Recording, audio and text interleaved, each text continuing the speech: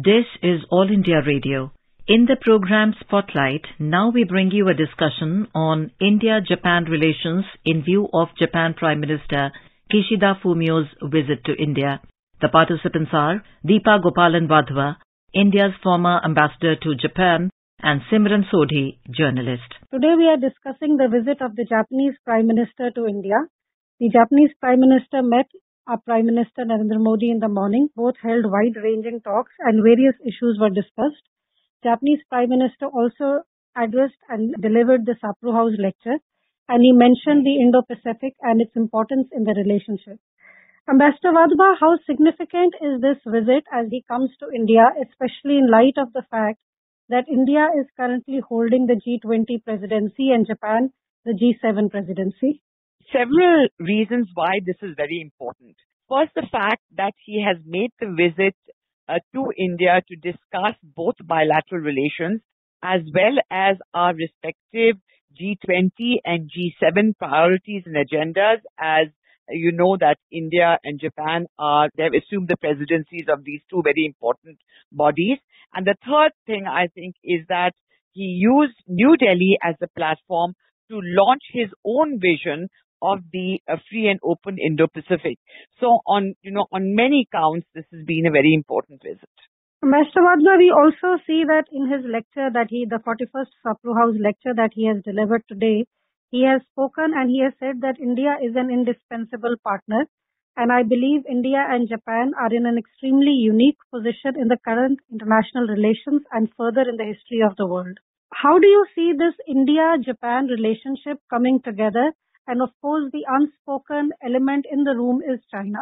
Let's just look at the intrinsic strength of our bilateral relationship, which is now a special strategic and global partnership. So what we do is work with each other. There are a lot of complementarities in terms of our political systems, our democracies, in terms of our economic interests, in terms of our security interests. There's a lot of complementarity. So we come together in a very sort of multi-layered architecture of cooperation and dialogue that both countries are there together. That is one part of it. The other thing is that India and Japan work together on regional and global issues. And when you look at regional issues, you certainly are looking at India and Japan working together in the Indo-Pacific. And in that context, the importance, of course, of FOIP, the Free and Open Indo-Pacific Vision. Why was this necessitated?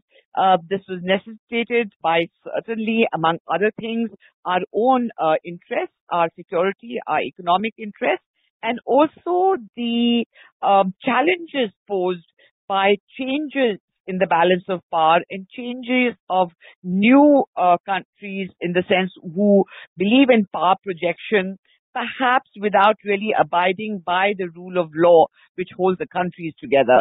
So which is why China is perhaps certainly an area of concern, which is not particularly mentioned, but we do understand that we have come together so that we can have a more predictable world where we work according to the rule of law.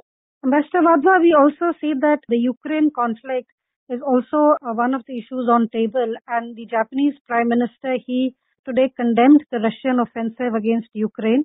He also said that Prime Minister Narendra Modi also told the Russian President Vladimir Putin that today's era is not of war.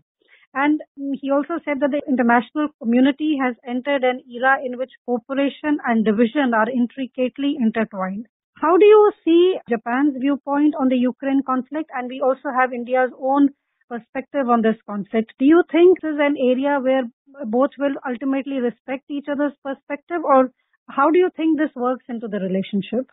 When we had Prime Minister Kishida's first visit to India last year, soon after he became Prime Minister, for our annual summit, there was a joint statement that was issued between the two countries, and that shows the convergences on this issue. Certainly, it is an issue which is a challenge to global peace. There's no doubt about that. Our Prime Minister, as you mentioned, has said this is not an era of war. India has been advocating very strongly the need for dialogue to come to the table and resolve this conflict. All conflicts have to be resolved, and countries must come together and be able to work together to be able to resolve these conflicts. our position is very clear. What the West, perhaps with sanctions and outright condemnation in the words that they want to be used, perhaps is not the line that India and several other countries have chosen, because we have our own interests, we have our own histories, we have our own perspectives. What I feel is that Japan has come around to understand this, that, we have our own perspective. And you find this in this speech that he gave today at Sapru House. He did talk about diversity now in the world, and that everybody has their own differences, their own perspectives, but that there are some basic minimum principles that everybody should agree to. And I think these are principles that none of us have any problems with. That is respect for sovereignty, respect for territorial integrity, that you should not use force unilaterally to change status quo. I mean, these are principles, I think, with which India would have no problems. One of the forums or one of the groupings in which both India and Japan are partners, and we've seen, I'm referring to the Quad, which has grown in strength in the recent years. Quad is also a forum where we see four like-minded nations coming together. Again, the Indo-Pacific is, of course, the important element there. But do you feel that the Quad is another forum which one brings India and Japan together, and which maybe also gives them an opportunity to develop a common perspective on the world today? Yes, indeed it is, because I think Quad really brings together four like-minded countries. We are four democracies. We again believe in there are some common principles that we believe in as being democracies, which is, the rule of law, the fact that we need to work together on the critical issues and the critical challenges of our times. And so the Quad does give us a platform where we can discuss these issues. And as you know, that it has graduated now to where we have very focused cooperation within the Quad countries. Quad countries are countries with a common perspective, but we also are working in a Quad plus format where we also incorporate other countries to work with us on key issues, as we did when it came to the whole issue of the COVID vaccine, where we all worked together.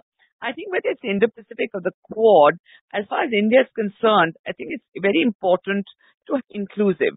That there are other countries which have common interests. We're quite happy to work with them. But certainly we four Quad countries who form the Quad do work together because we have many common points in terms of the way we look at the regional security environment, the way we look at changes around the globe, and the way we look at other challenges of our times, as I mentioned earlier, just environmental protection, climate change, cyberspace, and so on. Mr. Vadva, one aspect of the relationship is also the economic partnership. And in his remarks today, the Japanese Prime Minister said that Japan will continue to invest in India's development story, which will not only benefit New Delhi, but Tokyo as well. And last year, during his visit to India, he had announced an investment target of 5 trillion yen into India over the next 5 years. How do you see the economic aspect of this relationship panning out in the near future? The economic aspect of the relationship is extremely important. Japan is a country we look to for not only our development cooperation projects, and they have been involved in many of our very important projects in India, whether it's a dedicated freight corridor, whether it's a high-speed rail, whether it's metros, with the development of infrastructure. So I think Japan over time, and not only in the recent years, has been a very reliable and important partner for us. But I think what we do want to see is a deepening of this relationship, particularly in terms of FDI and more Japanese companies coming into India and investing.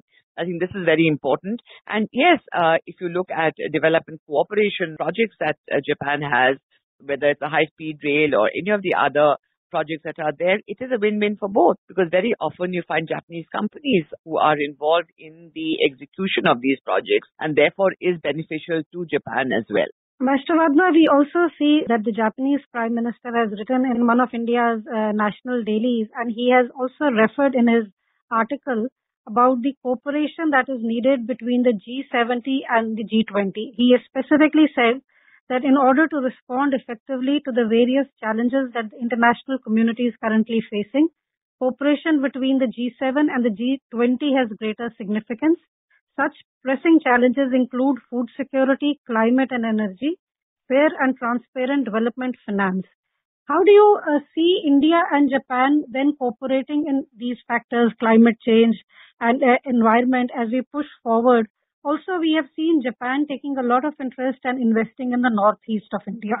several questions there in your question. So one certainly is, since both countries have assumed presidencies of the G20 and G7 respectively, we have set our own priorities as presidents for these bodies. And these are, I think, what we would like to have perhaps happen was that the two prime ministers talked and explained their respective priorities as they had this dialogue, the bilateral dialogue today.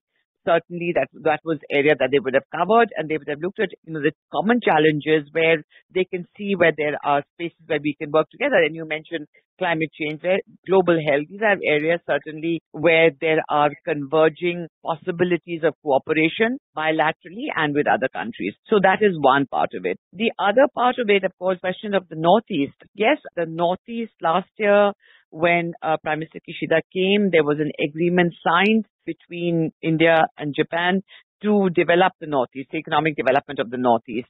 So I think Northeast is an area where both countries do work together, and Japan is really looking at beyond the Northeast at not only development of the Northeast, but also connectivity beyond to ASEAN and through Bangladesh to the Bay of Bengal. And, there are coinciding interests between our two countries in these kind of projects. Ambassador Wadhwa, we see that the Japanese Prime Minister, he has also been visiting and meeting international leaders starting January this year when he traveled to the US, Canada, UK, France and Italy. He has also hosted the German Chancellor in Tokyo. And the agenda has basically been discussing with these member countries the G7 agenda. There are a lot of analysts who feel that his trip to Delhi, one of the main things that he wants to do is to bring India on board so that more tough language can be used on Russia during the Hiroshima G7 meeting. Something that, India didn't sign on during last year's G7 summit, which took place in Germany. Do you feel that this is Japan pushing it? How do you see India then reacting to it? See, first of all, in G7 summit in Hiroshima, we are a special invitee. Most of the G7 countries perhaps have a common position insofar as the conflict in Ukraine is concerned, and they would be able to strengthen not only condemnation of Russia, but also sanctions, which they're very keen on, sanctions against Russia. So, there is very clearly that is what their agenda is. Now, can they force the hand of anybody, India included, to be totally in sync with them? I don't think that is going to be a possibility. And there's a reality that they have realized themselves that is not going to be possible. So, we will be there at the G7 summit. Their position, perhaps on Ukraine, there will be some kind of difference from what the line that a lot of other countries are taking. So while being there, just being there will not mean an endorsement of the position of G7. But as far as India is concerned, we made it very clear. We have our own national interest, number one. Number two, we certainly do not want this war to prolong because it's affecting the whole world economically, and you can't ignore that.